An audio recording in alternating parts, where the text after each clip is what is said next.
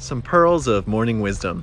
We all know that raccoons are just trash pandas, but does that mean ferrets are really just cat snakes? Even if you can't draw, you can draw this. Start with an arch and some little ears. The swoops out are important. Now we get to draw the face. Start with a nose oval and a line. Then draw a W for the mouth. Before we draw the body, draw some little eye beans and whiskers. Draw the body like a big C, and if you're new here or haven't met, please follow along. It makes a big difference in my life. I hope we can be art friends.